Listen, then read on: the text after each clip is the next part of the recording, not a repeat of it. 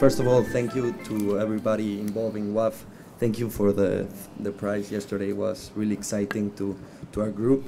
My name is Fernando Sordo Madaleno, and I'm going to talk to you about the project we're currently building in Tulum, in Mexico. So, our project is located in the Yucatan Peninsula in Mexico, as you can see in the picture, and it's located in the Mayan Riviera. You can see all this white line is representing all the Mayan Riviera, that it's a really historical part of Mexico, and we're located in Tulum. If you see, all the hotels are on the beachfront, and the downtown of Tulum, you can see that really dense spot on all the green part of the peninsula. And there's a development that they're doing that it's a commercial, residential, and you can see the streets that were taking form. This picture was a few years back. Actually, it has been already developed. And we have three major components happening in this place. You have obviously the Caribbean Sea, these amazing tones, light, reflections. Then you have the real presence of the archaeological site. We have the Mayan ruins all over the place. And there's another element as the cenote that is a really emblematic space in Mexico. It's the third image we can see here. So these first images that we started to analyze were really interesting in the design. This is an image of the archaeological site, and we can see how the greenery and the tropical forest is a tropical climate. We have a really steady temperature throughout the year. We have a lot of rain through May to September, but you can see how the greenery becomes part of the building, and how it shows you like a sense of permanence. This is another image of the archaeological site, and you can see these really straight lines with straight edges, and you can see all this green mat going through all the building and giving it a sense of place. So this was really, really important. And then we have the duality that in all the hotels and the Tulum is eco-friendly, eco-chic. That's some term.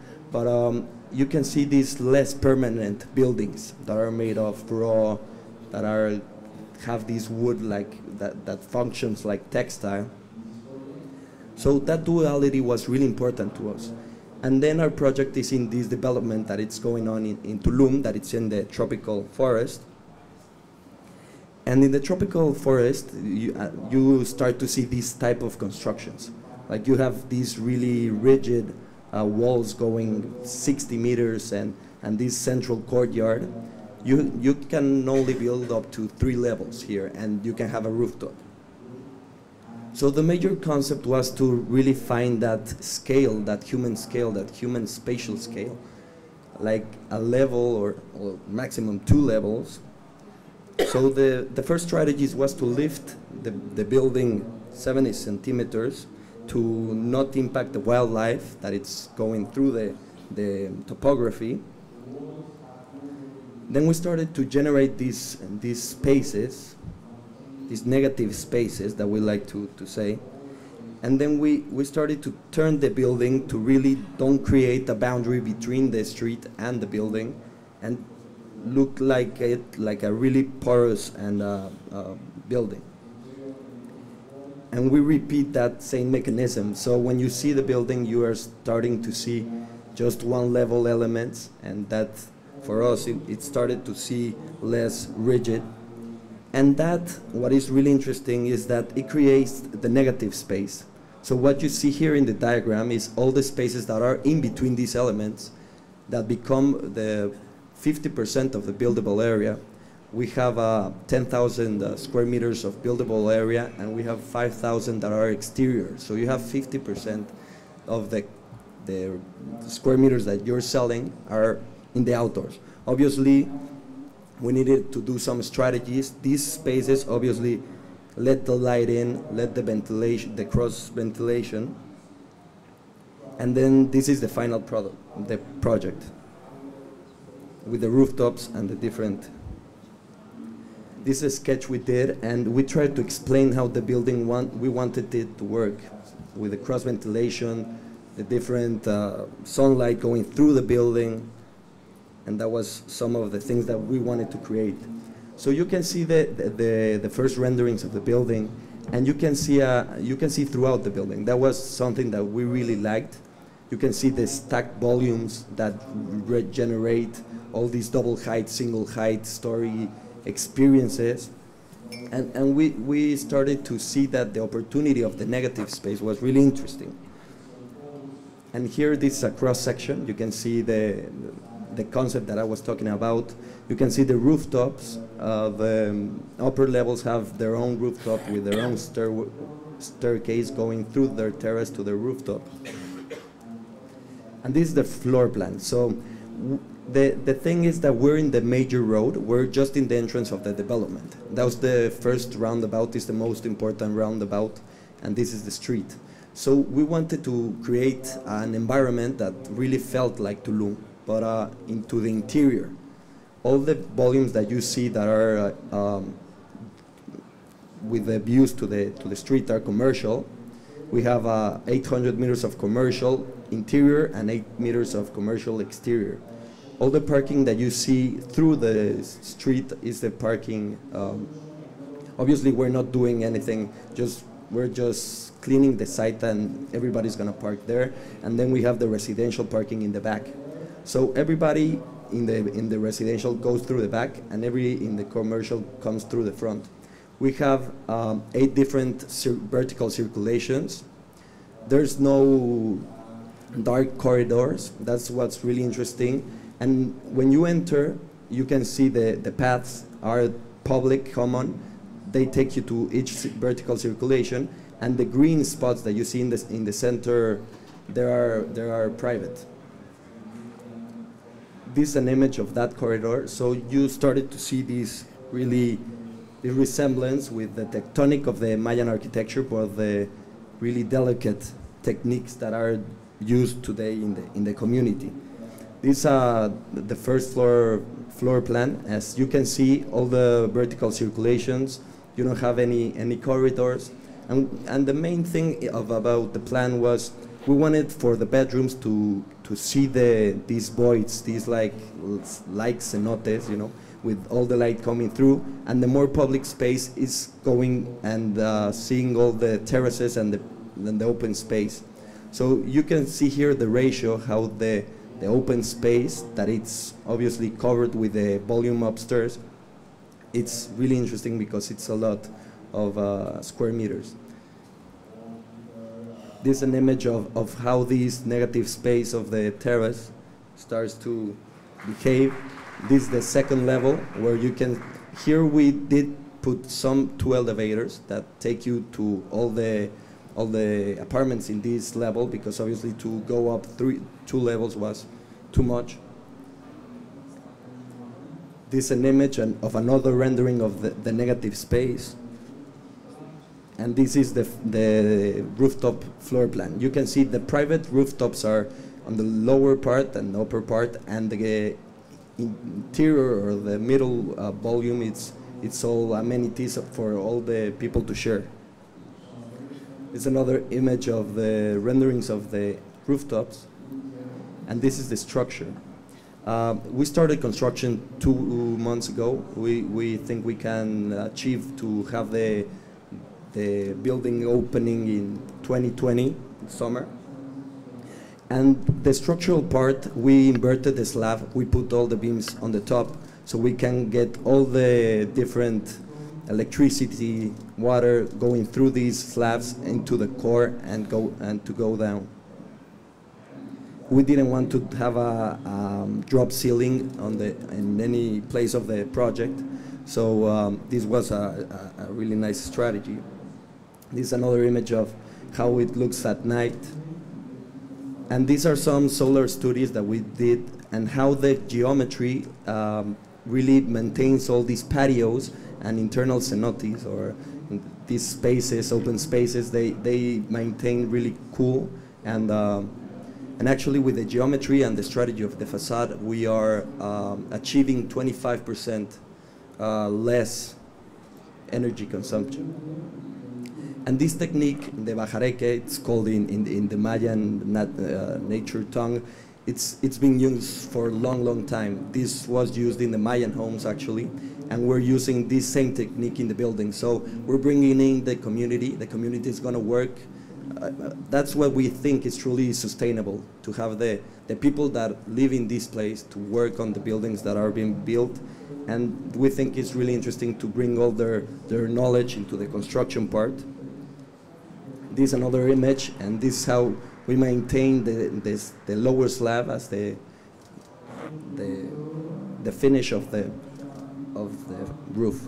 And this is the last rendering, and as you can see, it's the same image but at night. And we think it's the greenery in the facade. Obviously, it's for energy, but the sense of pertinence as well, the sense of that it belonged to a place, and because those values were obviously from the past, and we were inspired in the north of the archaeological sites. So that's it. Thank you. Thank you.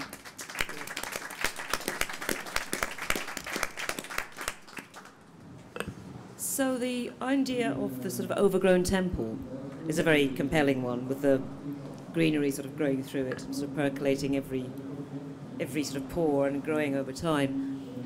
So I wanted to ask you, is this a holiday flats, or is it people can buy them? Yeah, they're for sale. For actually, sale. They've sold 25% of the units, and yeah, they're holiday retreat. So it's like a timeshare, or like timeshare, a timeshare. yeah, Okay. exactly. So the integrity of the greenery is very important to the success of the scheme. So I just wondered, who looks after that? Yeah. If people, is it down to individual dwelling owners, or is there a central? How is it irrigated, trimmed? You know, Yeah. how does that work? Yeah, the good thing is that obviously all the vegetation is from the site. So we're in a tropical climate, so the vegetation doesn't need any maintenance. Well, we need to clean it and cut it. But that's gonna be in the condominium. So everybody gonna pay monthly rent for so the that's maintenance. taken care of Yeah. communally. Okay. Yeah, exactly. Commonly. Okay. Yeah. Okay, Christy. Yeah, I was interested listening to your references to the Mayan architecture, the fact that, you know, it has become very established because there's a lot of greenery that sort of covers the ruins, and then also to building techniques and the fact that, you know, there is this slightly looser shack type architecture on the coast. So I think the references are very clear, but one of the things that I suppose I'm less clear about is actually references to the immediate context. You know, what are the buildings like actually on either side and behind and in front? Is it because this doesn't actually front on to the sea, does it? No, it's Right. no. Yeah, we have the main street runs throughout all the plot, and we have obviously a 3-level building on the other side of the. So that's why we wanted to create all these spaces in between the building, so we didn't need to live with the exterior views. We wanted to really have a really nice place inside and create these little moments that really generate that type of what you want to feel when you're in your beach house or your tropical house. And now that you've sort of clarified, you know, what the building is for, in the sense that, you know, they are timeshare apartments, when you get to these internal spaces, do you have an internal courtyard for one apartment, or are they shared? No, every apartment has its own terrace that is privately owned. We have different spaces that are common. I can show you. Well, the rooftops are in the upper and lower are private, and in the center are common. And in the other floor plans, as you can see, they have their own different outdoor spaces. Each apartment has. And in the first level, you can see here, we have all the public space. We have this apartment with the terrace, and this apartment has this terrace, so this apartment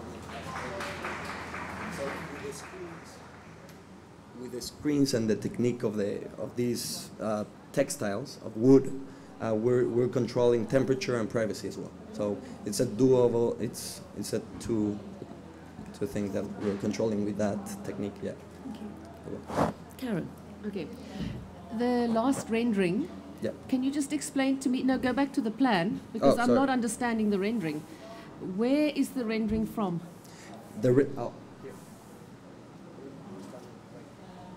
But there's lots of space in your rendering in front of the building. I'm a little bit struggling with the scale because you started off speaking about breaking it down into these little smaller scale things, and then when you come to that last rendering, it's a very overpowering. And I think the previous question was those private gardens that are on the other plan. I think it's one plan lower down. Down or this one? That is the middle level. Yeah. So the answer just now about the private gardens, the private courtyards, where are they? The private ones are here. And where are they on the rendering? That's what I don't understand. Maybe just take us the external rendering. To the external rendering.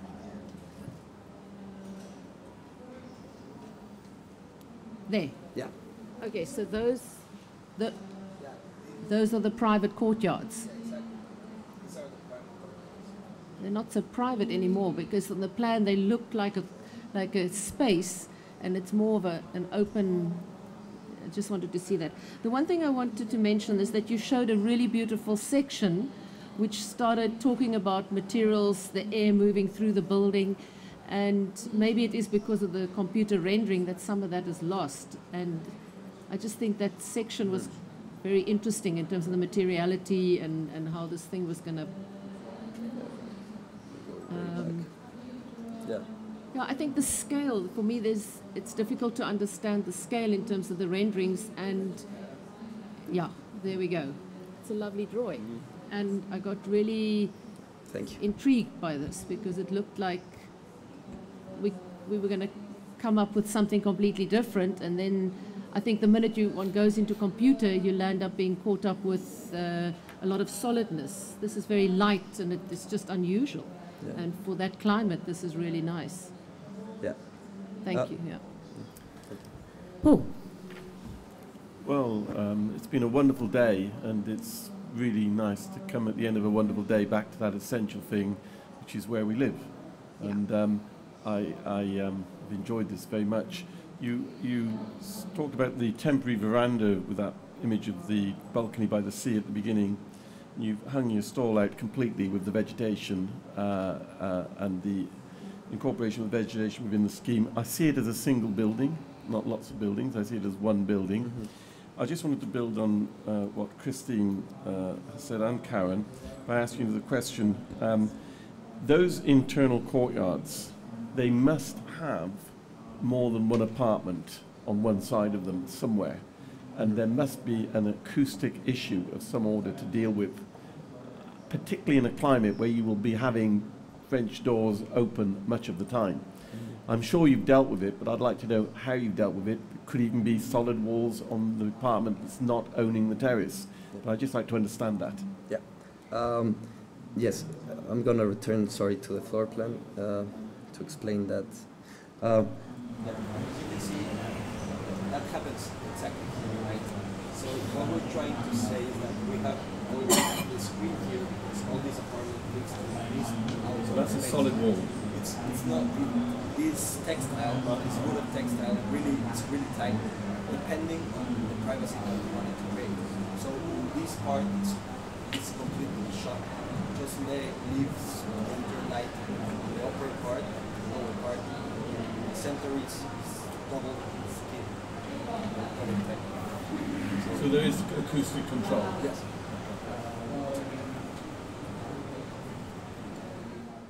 Beautiful. Well, thank you very much for talking about it with us. Thank you. Thank you. I need to know that you're not